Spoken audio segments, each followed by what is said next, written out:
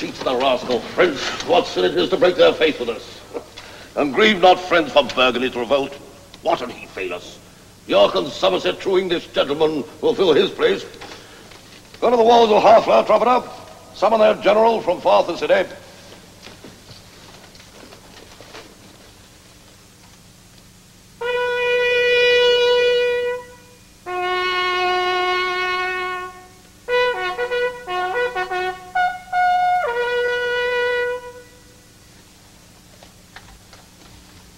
English John Talbot, captains, calls you forth. Summon in arms to Harry, King of England.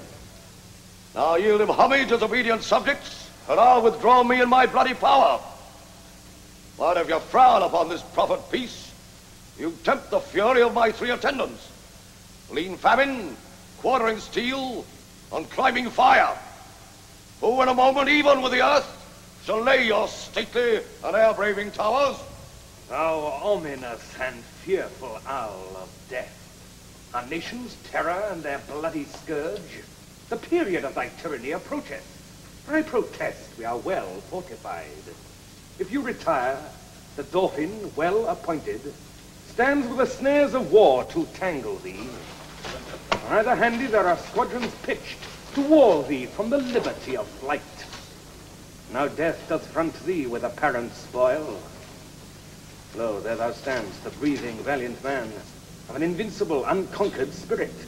Yet ere the glass that now begins to run finish the process of his sandy hour, these eyes that see thee now, well colored, shall see thee withered, bloody, pale, and dead. Hark! Hark, the Dauphine's drum! A warning bell sings heavy music to thy timorous soul, and mine shall ring thy dire departure out.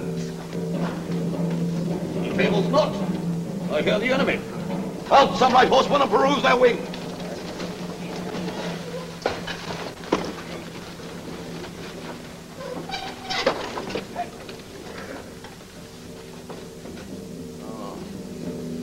Now are we parked and bounded in a pale, a little herd of England's timorous deer, mazed with a yelping kennel of French curs. If we be English deer, be then in blood not rascal-like to fall down with a pinch, but rather moody, mad, and desperate stags, turn on the bloody hounds with heads of steel. Sell every man his life as dear as mine, and they shall find dear, dear of us, my friends. God and St. George, England and Talbot's right, prosper our colours in this dangerous fight. Are not the speedy scouts returned again that dogged the mighty army of the Dauphin? They are returned, my lord. And give it out that he is marched to Harfleur with his power to fight with Talbot. Plague upon that villain Somerset, who thus delays my promised supply of horses that were levied for this siege.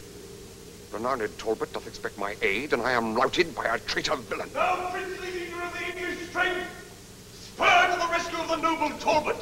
To Harfleur, warlike, to Harfleur, York. Else farewell, Talbot, France, and England's honour. I cannot help him. Horses do I lack which Somerset did promise to supply. Then God take mercy on brave Talbot's soul, and on his son, young John, who 2 hours since I met in travel toward his warlike father. This 7 years since did not Talbot see his son, and now they meet when both their lives are done. Away, vexation almost stops my breath. Exeter, farewell. No more my fortunes can but curse the cause. I cannot aid the man.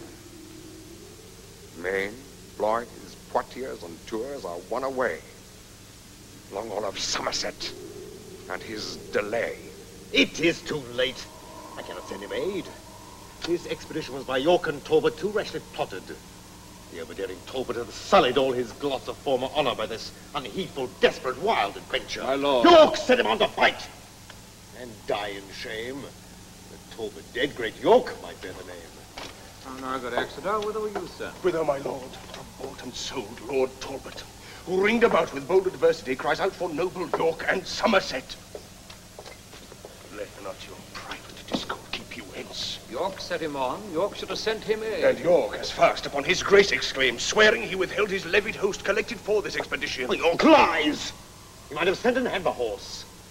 I owe little duty and less love, and take foul scorn to fall on him by sending. The fraud of England.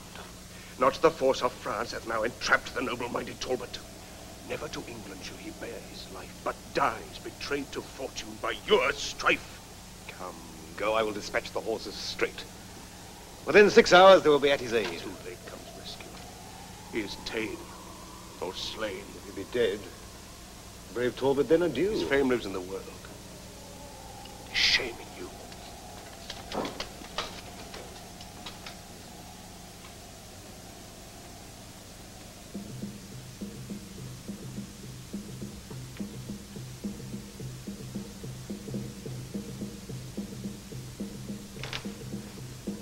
Plantagenet hath with Talbot broke his word, and left us to the rage of France's sword.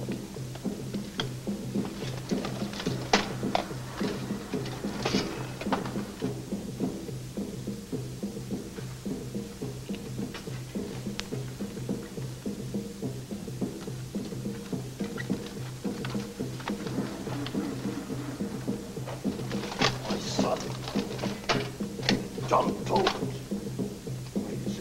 To the instratagems of war, that Talbot's name might be in thee revived.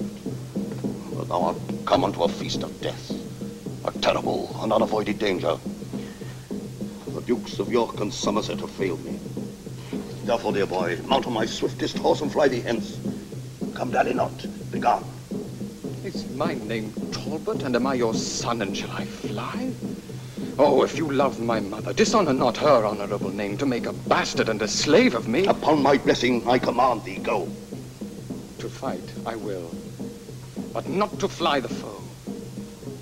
No more can I be severed from your sight than can yourself in twain divide. Before young Talbot from old Talbot fly, the coward horse that bears me fall and die. Then here I take my leave of thee, fair son, born to eclipse thy life this afternoon. Now follow thou thy desperate sire of Crete, thou Icarus.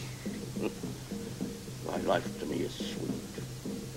If thou wilt fight, fight by thy father's side, and commandable brood, let's die in pride. Fight, soldiers, fight! St. George and victory!